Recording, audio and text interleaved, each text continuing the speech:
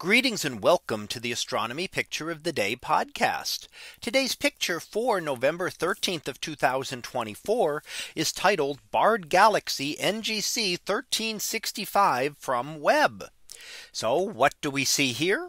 Well, here we see an image of the spiral galaxy known as NGC 1365. Now this is an example of what we call a barred spiral galaxy. So an ordinary spiral galaxy has spiral arms that swirl right down into the core. And a barred spiral galaxy seems to have a bar of stars going through the middle of it. And then the spiral arms come off the ends of the bar. Now, why some galaxies have bars and some don't is a great question, and something we really don't completely understand. And it also is interesting that more galaxies are barred than are normal. So while we call them normal spiral galaxies and barred spirals, really the barred spirals are more common. Now here we see it as imaged by the James Webb Space Telescope looking at it in the infrared. Now that's why it looks a little different than the typical galaxies that you look at. When we're looking at the infrared, in this case the mid infrared, we are looking at the dust there in the young star formation that is going on.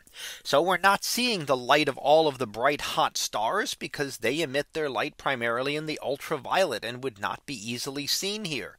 So we're highlighting the dust and seeing the regions of dust and star formation in a different way. Now this is a very large spiral galaxy, nearly twice the size of our own Milky Way, about 200,000 light years across. Now we're only seeing a portion of that from the center here stretching up towards one end, but most of the rest of it is off the image to the right hand side here. Now as we look along the spiral arms, we can see a lot of filaments of dust and a lot of clumps of material, which are stars that are in the process of formation or very young stars that have formed. So the dusty areas are heated up by this and then radiate out infrared light, which makes them very prominent in the Webb images. Now the Webb telescope is designed specifically to look at longer wavelengths from the longer wavelength visible, which is the reds and the orange, out into the infrared portion of the spectrum.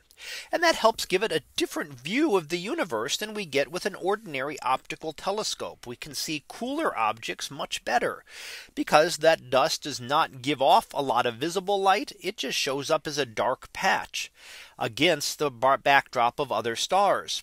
Here we can actually see it glowing in its own light that it gets from being heated up by these stars around it. So it gives us a way to really track the details and see how that dust is working and how that works in terms of star formation. Now as we look down to the center, we can see it gets very bright there, and at the very center would be a supermassive black hole. And as material is fed into that, even as slowly, it incorporates that material, increasing the size of the black hole slightly, but also giving off a lot of energy. Now while a black hole cannot give off energy itself, it can give off energy as the material spirals into it in an accretion disk. So until it crosses what we call the event horizon, we can see it giving off a lot of energy here in various different wavelengths. So that was our picture of the day for November 13th of 2024. It was titled Barred Spiral Galaxy NGC 1365 from Webb. We'll be back again tomorrow for the next picture, previewed to be the light, the dark, and the dusty.